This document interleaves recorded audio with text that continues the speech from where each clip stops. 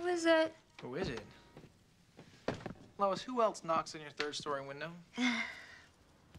I guess I didn't seem very appreciative about all that cheese. It's just having a boyfriend who can turn your every whim into reality. It takes some getting used to. I mean, my gosh, if I wanted the perfect pearl from Japan, I wouldn't expect it to just appear.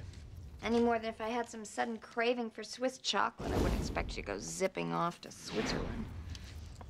No more than if I wanted snow from the Andes. I mean, they're just idle fantasies, and they're not something that's important to two...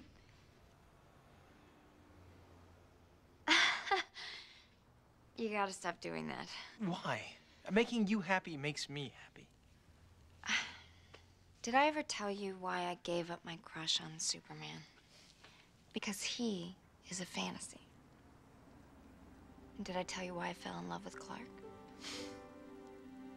Because he's real. And that's what I want. You do? Yeah. He's got problems and insecurities and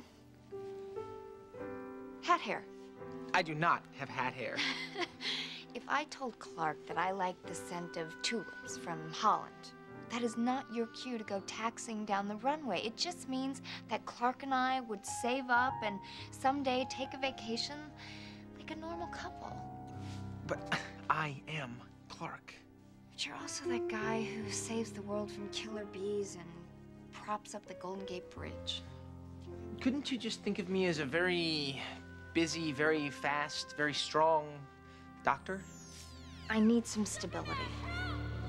Lois? I need a sense that I am not always sharing you with the 5 billion other people on the planet. If you could just hold that thought. I need to know that you will be there for me when I need you. I gotta go.